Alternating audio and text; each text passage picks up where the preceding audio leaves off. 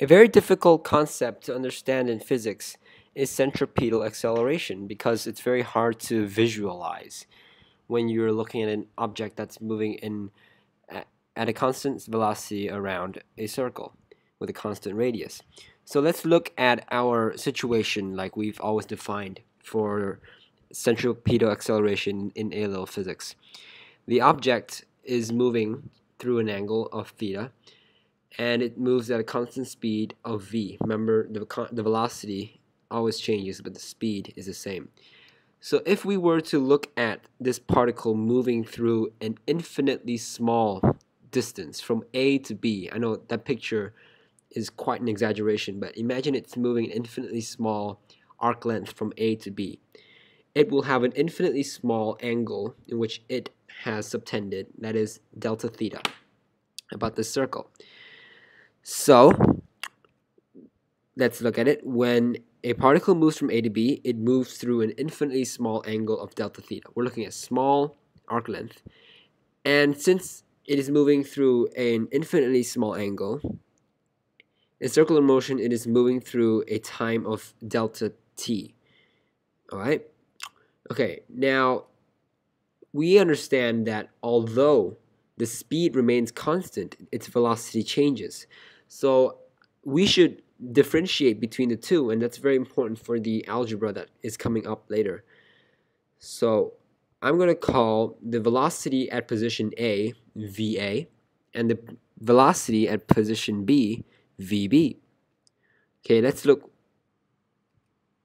As a particle moves, it accelerates because it's changing direction constantly.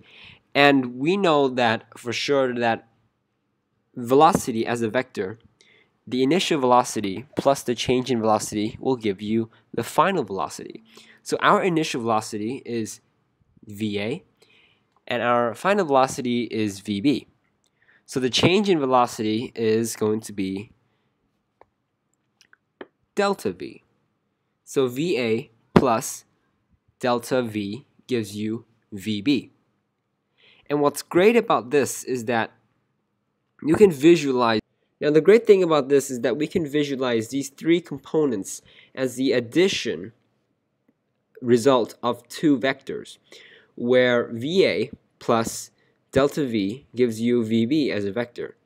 And we know that acceleration, for instantaneous acceleration, is an instantaneous change in velocity over an incremental change in time. And from this triangle, we can see that for a very, very small angle, delta theta, it is equal to delta V, the top vector, divided by V. So that is VA, basically.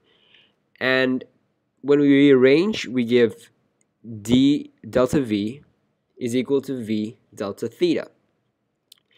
And when we substitute delta V into the number 2 formula, we get acceleration is equal to V delta theta, all of it over delta t. So that's where we get to right now. The mathematics and the algebra is a bit dwindly, okay, but we'll get there. So separately, we know that for a constant angular velocity omega, delta theta is equal to omega multiplied by the delta t. And this, I'm talking about very, very small angles. In fact, in circular motion, since it's moving in a constant velocity and it's following a constant angular velocity, theta is always going to be equal to omega multiplied by t. So that is a very, very important step in our derivation of centripetal acceleration. So let's continue. For number 6, the very important step is to replace delta theta from the omega equation into the acceleration equation. So what happens is you will cancel out the delta t's and you will cancel out the delta thetas, and you would get acceleration is equal to v multiplied by omega. Acceleration is equal to linear speed multiplied by angular speed. Very important concept also. And we can also further